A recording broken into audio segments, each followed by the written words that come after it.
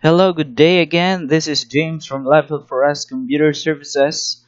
So today I will teach you on how to fix your login problem in your BitPOS and even in your back office. So I will show you the error. If you encountered this kind of error in the system, error check POS info. So the description is no response data returned from back office. Please contact your system's administrator for assistance. So no need to contact your system's provider. You can do it yourself or you can troubleshoot uh, it with yourself. Okay, so in order to solve that kind of problem, no response data from the back office. Okay, so remember that we are running a server. So this is a standalone.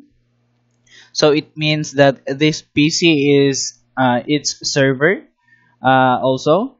So we have both the POS and our server. So this letter U, this unicontroller, this is our server. So we will double click, or if you think that it is already running in your system, kindly check first in this little arrow at the bottom. So as we can see, there's no letter U logo in the running process.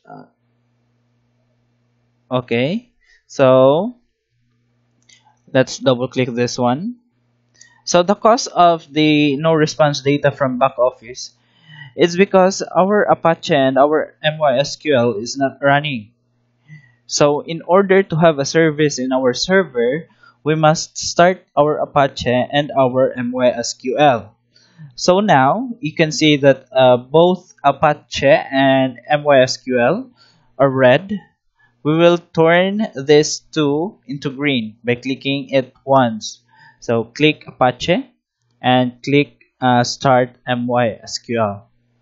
So this is normal. It will automatically open in a browser for your back office if you're starting your server. So just don't mind that. It's normal in the program. So just minimize this one. And then remember, a while ago, we have a login error in our system. So we will try again. And then, okay, warning. This warning is just regular. So don't panic. It's normal in the system. So just close that one. And then this. So now our server is active. So we can now log in our BitPOS. So we will try to log in. So here we successfully logged in our account in our back office. So in solving that kind of problem, if you if that problem shows in your desktop, so make sure that your server is running. So make sure that this Apache and MySQL are both green so that you can use both back office and your BitPOS.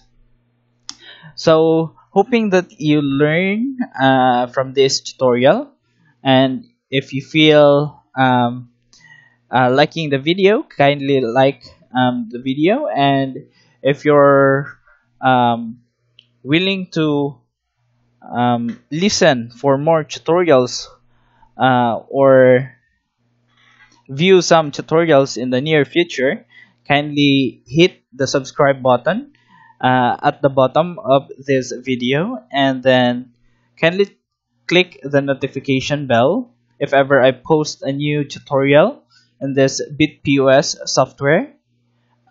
You can be notified. So that's it for now. Have a nice day. Ciao.